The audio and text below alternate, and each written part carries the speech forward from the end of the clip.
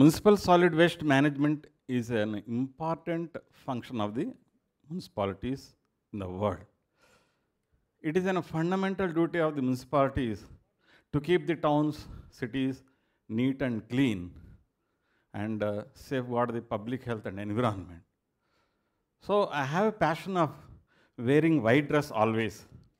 Likewise, I am having a passion of keeping my house, my street, my village, my state clean. So I am towards the cleaning the state as an administrator in the government of Andhra Pradesh, and now I am towards the country to be kept clean. Mahatma Gandhi said, sanitation is more important than the independence. And where citizens are throwing the garbage and municipal authorities throwing the garbage into the tanks, open spaces, and burning the garbage, thereby smokes with toxics are generated. And the authorities are throwing the garbage roadsides, and where in illegal places also they are throwing. Waste out of sight, waste out of mind. And once the waste is handed over to the municipality, we don't know where it goes and what is the end of the waste. Can we improve it? If so, how can we improve it? And as citizens, it is also our responsibility not to throw the garbage. And just now we had in the break how much waste generated by eating burgers and all those things. All disposables. We must reduce the waste, reuse and recycle. Thereby, citizens' responsibility is holding on their shoulders. And it is a simple methodology, and even Bangalore, Bombay, whichever town, city it may be, with simple introduction of timely and efficient collection of door-to-door collection will make the cities neat and clean and without bins. Bin-free cities can be possible with the door-to-door collection, prompt and efficient collection. And these recyclables on the spot, segregated recyclables can be an asset and a resource to make the recyclable paper, waste paper, into a clean paper and a regular or usable paper. And this can compensate, our country's waste paper can compensate our requirement of paper in the country. And this kind of transporting system, collection system, will avoid multiple handling. And our system is collection and putting somewhere and again handling, again lifting and transporting. But this system is avoiding multiple transport system, and in this way, garbage is transported to the processing unit. This truck carries 103 bins, and each bin carries 3 kgs of waste. Totally 3 tons of waste is carried in the truck at a time without spilling. And this is a transfer station, and in Bangalore also, you might be seeing so many transfer stations, one place to one place, one place to one place. But this is the transfer station from one small truck to bigger ton. The bins directly goes to the compost yard. And here the waste is pulverized, which will be cutted in, mechanically it will be cut into small pieces, which reduces the composting digestive time. Early digester can happen. And this kind of pulverized material can be processed into compost, and this compost is useful to enrich the soil. In this way, we can make the cities, towns, with a simple invention, with a simple intervention, neat and clean, we can keep the towns. This will really give a good result of keeping the drains, tanks, everything in clean mode. Thank you.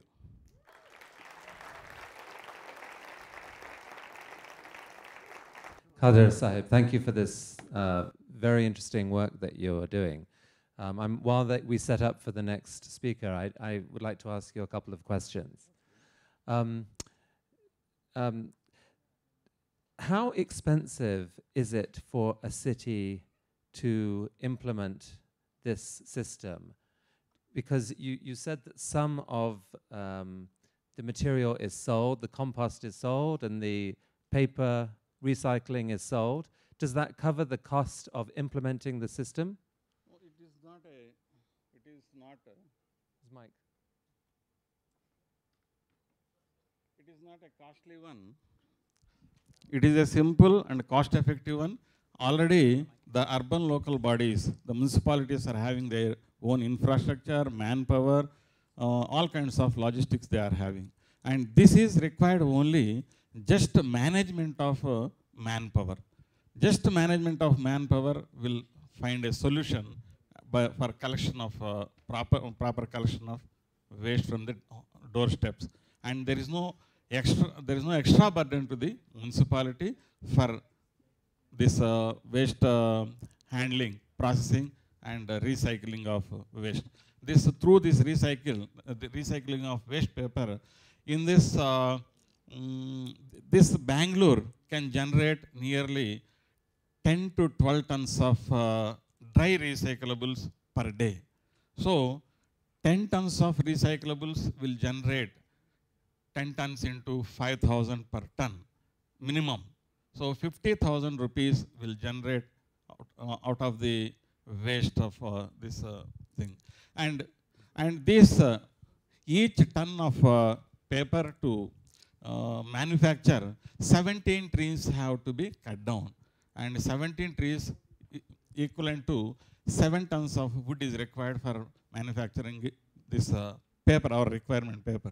Thereby, per day, 10 tons and 170 trees we can save by doing this small practice. And the women community's responsibility is more. Nothing should be thrown, and that can be stored at house level, and this municipality will take it away for necessary action. So is it your dream to see this rolled out in many cities across India? What sort of timetable do you think it will take? So this will not take much time to make this country a bin-free city and garbage-free city, and just a sense of commitment, make the towns and cities a clean cities. And the authorities, the bureaucrats also should have a commitment. At the same time, citizens should cooperate. These both can make the cities and towns a clean cities. There is no time is required. If Bangalore city, to make this Bangalore city a bin-free city and a garbage-free city, to make it, hardly 3 to 4 months is enough for me to make this so. Wow. Last question. I've heard it claimed that some Indian bureaucrats are a little slow, maybe not so hardworking, sometimes corrupt, sometimes ineffective. I've heard it claimed. You seem to be the opposite of all these things. Do you have any advice for people who are getting blocked by bureaucracy? What should they do? All bureaucrats are not the same, and there are good people are also there in bureaucratic system. And